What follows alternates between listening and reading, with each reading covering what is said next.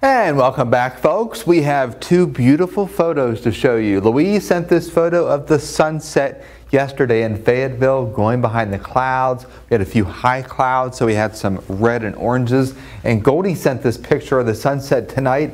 Not a cloud in the sky. Red at night means sailor's delight. It will be clear tonight. Our temperatures are still warm in the low 80s across the northern Alleghenies and upper 70s to lower 80s Oak Hill to Lewisburg to Union and Pipestem.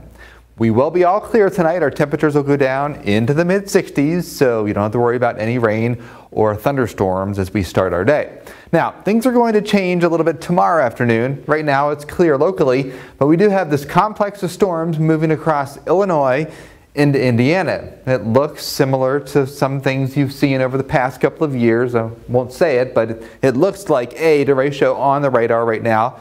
Now, this particular storm complex is going to head towards the best pressure falls, and that is across the Tennessee Valley overnight.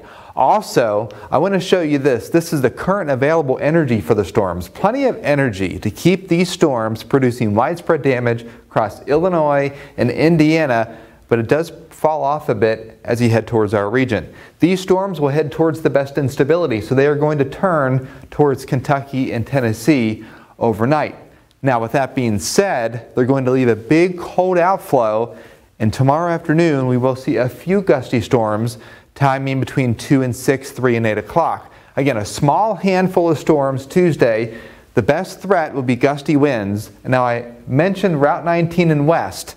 Only a couple of you will see these storms, very localized, and also Bluefield towards Tazewell. We are not expecting the same magnitude of winds and storms that we are currently seeing across the Midwest. Just want to make that clear. We are not expecting a derecho. Now, let's fast forward to Wednesday. We finally get a cold front coming through. Everybody will see a couple of showers and storms, briefly gusty winds possible. That storm heads to the south. We are not expecting a squall line with this particular front either as it makes its way through. It does start to retreat north as a warm front and bring us a couple of more showers later in the extended period. So tomorrow we do hit 90 degrees. Again, a small handful of storms between about 3 and 8 o'clock. I do believe everybody will see a shower, at least some rain on Wednesday. Now the rain amounts Tuesday will be 1/10 of an inch or less. These storms are moving fast and they don't have much moisture with them.